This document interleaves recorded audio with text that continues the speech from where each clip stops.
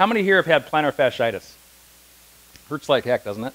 So when you have this fire, this fascia that ignites in the bottom of your foot, it's crazy painful. And let's talk about that a bit. You know, I was back in college, and back when I was in school many years ago, we had these things called Sperry topsiders, and they're actually back in style again. They're these boat shoes that are a moccasin that have a white rubber bottom and a leather top that's actually hand sewn, and they look really cool. And of course, because they're cool, I had to wear them every day in the summertime. And so I wore them every day. I could only afford one pair. My rich friends could afford the powder blue and the pink and the green. Of course, it was the 80s, so. But these shoes were really cool, and I wore them every day. And after about a month, my right heel started to hurt a little bit.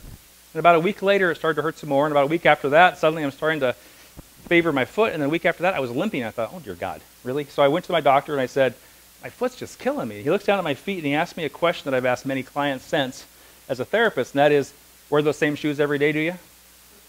I said, yeah. He says, let me see your shoe. And I hand him the shoe. He goes, you see that seam that's inside? I said, yeah. He goes, you see that little tiny little knot at the very bottom? I said, yeah. He goes, that's your problem. I said, I'm not a wuss. He says, no, that little irritation every single day, irritating your foot causes the bone to grow back against that, and it's creating a heel spur.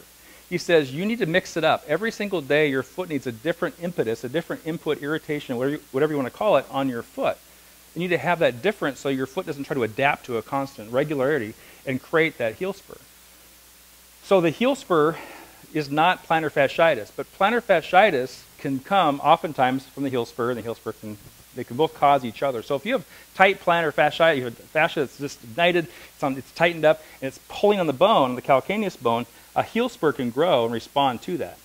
But a heel spur can ignite the fascia and the inflammation as well. So they kind of often are both there simultaneously.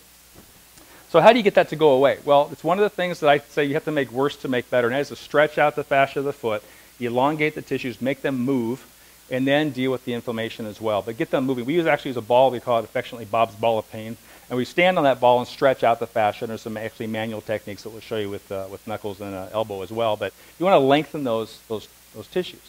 But how do you prevent that, and how do you make it go away? Well, on a healthy person who's not 85, 95 years old, when you're a healthy person, your body's functioning normally, with enough hydration and enough calcium, which sounds odd, you can reabsorb your bone as long as the irritation goes away. So let's say you're working in a very expensive $600 pair of steel-toed, steel-shank boots, and you can't afford 2 pairs of boots. You want to change the impetus in that shoe and the irritation. So maybe one day you're going to wear a pair of Dr. Scholl's insoles. Next day you're going to wear a pair of hiking socks. Next day you're going to wear your orthotic. You want to change up the feel so your foot never feels the same sensation 2 days in a row. That's a cheaper way than buying multiple pairs of boots. That's really important. But to help it absorb, a doctor will often refer you to or tell you to buy what's called a heel cup. And that heel cup, when you're standing and looking at your shoe or your heel naked, oh, look how pretty my heel is, right? When you're standing on the floor with no shoes on, barefoot, from behind you have an elephant's foot. That fat pad goes and squishes outward, and it's protecting the calcaneus bone. The heel cup squishes that fat pad together, doubles your own fat pad, doubles the thickness of protection, and allows the bone to reabsorb from lack of irritation. So the heel cup's really good.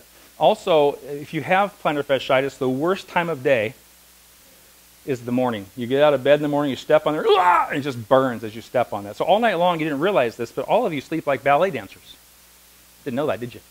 So as you lay there in bed, your toes are pointing. And so you're shortening your plantar fascia all night long. You step out of bed in the morning, and it just tears it out. So to keep that from happening, you can get something called a plantar fasciitis boot. They're very attractive.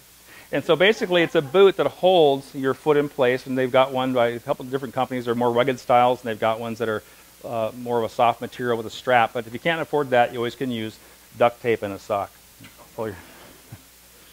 Just kidding.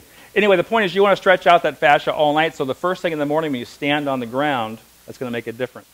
So when a doctor says to get a bottle of water and to freeze it and to roll your foot over that, it's a great idea, but if you do it and you freeze your foot into place, when you roll your foot over a bottle of water, you're really shortening that plantar fascia.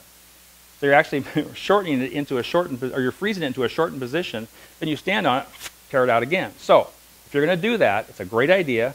Put the kids to bed, brush your teeth, get a drink of water, go pee. Sit in the edge of your bed, roll your feet on the bottle, and then lay back and go to sleep. If you need to walk on your feet, try to wait at least a half an hour to allow that foot to warm back up naturally, and allows that to get better, natural temperature before you walk on it. That's a good technique. It helps quite a bit.